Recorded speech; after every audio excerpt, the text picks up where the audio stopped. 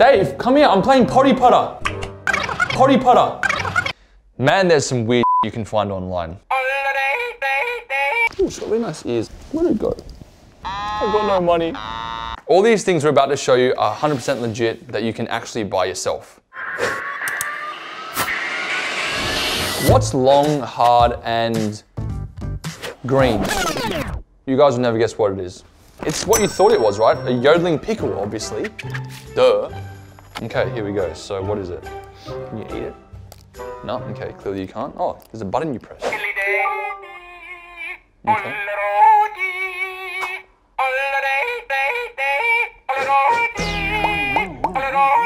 If you eat it, does it shut up? Alright. Oh, I did. Okay, cool. Interesting. I don't really know what I think of this. It is definitely long and hard and green. It could be used to sort of like get out of a situation. It's like you're in a boring conversation or you're on the street, you see someone you don't want to speak to, and then all of a sudden you press this, and then it kind of just starts yodeling, and then you just have to say, I've got to go take this phone call. So, yeah, I don't mind it.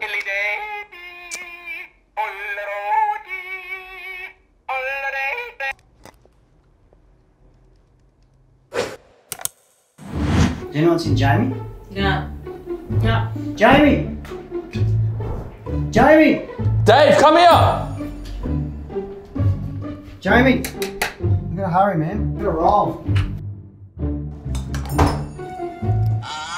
Dave, come here. I'm playing potty putter. Come have a round. Like, lunch, everyone.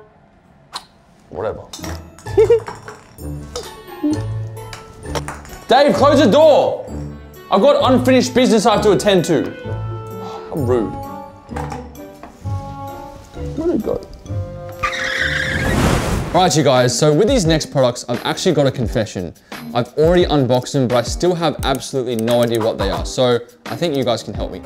I know they're life-size wall decals and posters, but the images are really weird. So I'm gonna pull this down real quick and see what this poster's all about. Alright, so I don't really know why you would have this in your house. This is my dad. Jamie, what are you doing? What's that? I'm sorry. Looks like him a little bit if you guys think about it. I definitely have this. I feel like it motivates me to do better in my life, you know, having a Chinese father like I do, having him watch me all the time, even when I'm doing inappropriate things will, you know, put me into line. So I feel like I would probably buy this one. Who on earth is buying these? Do you just casually log on online and think, oh, I really want a gigantic poster of some random person at my house? If you guys were looking at what I was looking at right now, they're literally taller than I am. My new neighbor, Martha Crumple, has been by my side every day. I feed her soft foods and we talk about her son-in-law and we eat dinner at 3:30. Okay. Martha has helped me through my anxiety and constipation as well. I feel like if I was also constipated, looking at this woman would make me really drop a fat load. Looks like she's having a puff of some sort. Looks like she's a bit of a rebellious sort of type. I reckon she's a sort of woman that, you know, is still on Tinder in a retirement home potentially. You know, she's still like trying to get a bit of excitement into her life. Ooh, she's got really nice ears. I've got a bit of an ear fetish, guys, so I might just quickly, if the cameras are off, that'd be great. You guys didn't see that, right? Alright guys, let's go see what's inside this box. So, from the looks of things and the feel of things, it's quite, it's not too heavy but not too light as well. Hey, looks like something else is Japanese. And from the looks of things, I can't really read it, but it says it's a automaton. Looks like a toothbrush, or I know in Japan as well, or Korea is it, they have these sort of robot things. So I feel like could be one of them, like maybe like a robotic toilet brush or something. That'd be cool. Let's see what some people had to say about it before I continue. This was the most ridiculous thing I've ever spent my money on. Oh, it's like a violin or something. Ah, okay. It annoys my wife and my dogs love it. Quite possibly the most annoying thing I've ever purchased. I wonder if you can just like configure the keys and, okay.